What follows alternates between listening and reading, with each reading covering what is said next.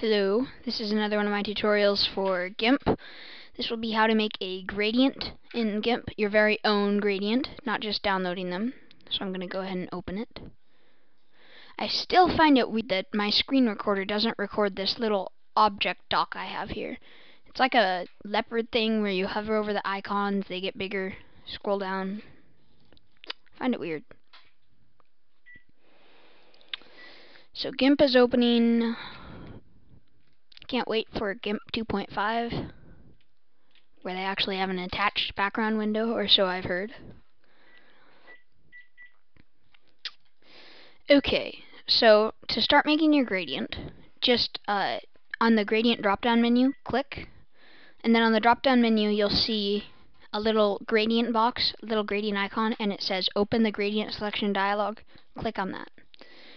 Now it'll come up with the gradient dialog, and I have tons of gradients here. It's just like a separate window, as if GIMP needs more separate windows, but we have to use it here. Now in this dialog, click on the New button. Alright, and I'm going to make it bigger so you can see. So this is our gradient, and by adjusting the little white arrow down here, you can adjust how much each side takes preference. Well, not preference. Can't quite figure out the word. Dominance over the other. Maybe that's right. Alright, now to edit the colors of this gradient, see where it says left endpoints color and right endpoints color? This is after right-clicking on it. I'm going to click left endpoints color. Actually, I'm going to keep that black, and then right endpoints color, I'm going to make it red. Okay, now this is an okay gradient, but you can get the same thing on FTDBG gradient when you select it from the gradient drop-down menu. So what you want to do is right-click again, and then click Replicate Segment. Just make sure it's on 2 and click Replicate. Now as you can see, this doesn't look very nice. What we are going to do is, first, make sure you only select this gradient. You can see that this highlighted portion will be here. So now right click again and click left endpoints color, make it a red. Okay. Now on right endpoints color, make it black. Okay. Now we are going to replicate the section yet again. Okay. So let's scoot this over a bit.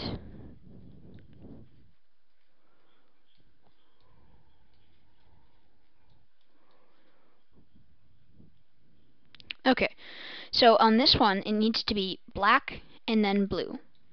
And you'll see why.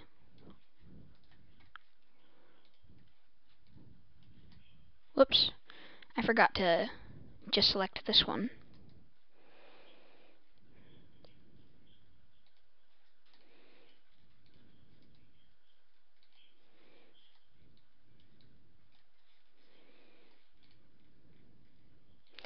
Alright, so we're going to scoot this over.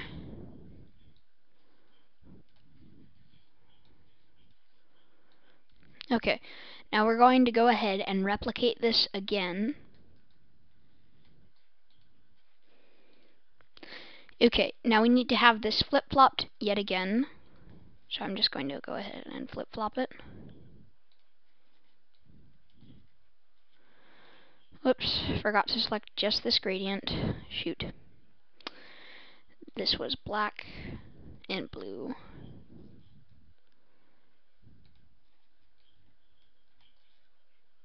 Okay, now just selecting this gradient, it needs to be blue and black.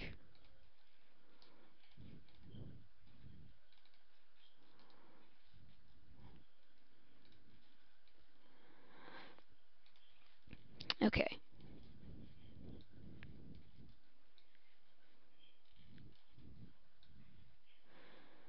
Okay, so now we have like 2 beams on black.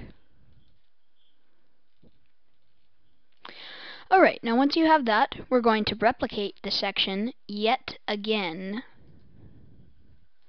Sorry for replicating too much, but it is necessary. And if you want to make like a full rainbow gradient, it will take even longer. You have that to look forward to. Okay, so there is the replicated segment. Now we need it to be black and then green. similar to our other trends. Cancel. Make sure you just keep on selecting your own gradient. You can select them by double-clicking on the bar down here, and you can drag the arrows to position the gradient. It's actually pretty self-explanatory.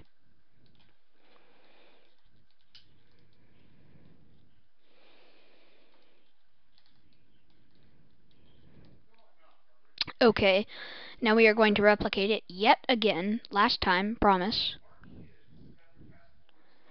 Okay, replicate. Alright, now we need to flip-flop it yet again. But I'm going to make sure I only select that one. Left endpoint, green. Right endpoint, black. There we go. Now I'm just going to position this.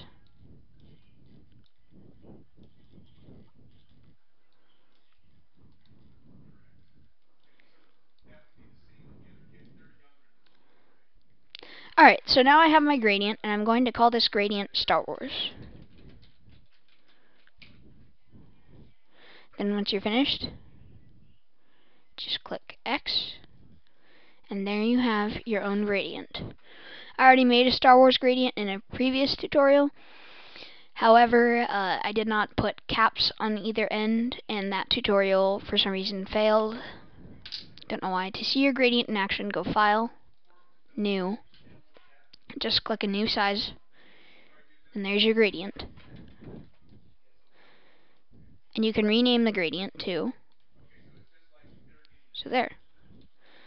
Hold on, my live chat thing is... Okay.